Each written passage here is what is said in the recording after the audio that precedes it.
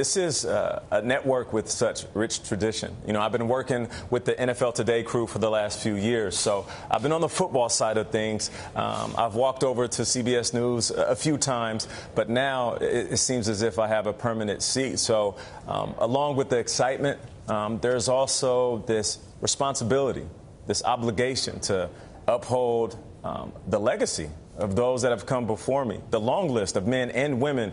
So there is excitement, but I guess the competitor, maybe the football player in me, I'm just ready to show the different layers of Nate Burleson and add to what this show already is. And you will bring a lot to the table. You have so many connections in the industry, and I just heard you talking about Macklemore off camera. So tell me a little bit about that and what you hope to change with CBS Mornings. Well, Macklemore is a Seattle guy. I'm from the Pacific Northwest, so I've known him since, I don't know, mid to late 90s. We've actually recorded a song together years ago when I was moonlighting as a rapper while I was playing. But, you know, he's one of those interviews that I would love to grab and bring to the show. But as far as what I'm going to add to the show, I'm going to bring a different vibe. You know, this is a new studio, and we are in the heart of New York City. I'm talking about Times Square.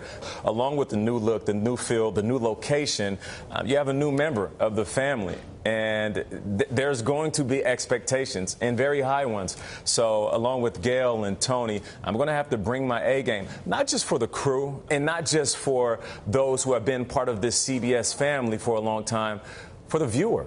For those who are going to wake up every day and spend their mornings with us, we want to give them everything they need so we can send them off ready to take on the world and then wake up with us the next day and through the weekend.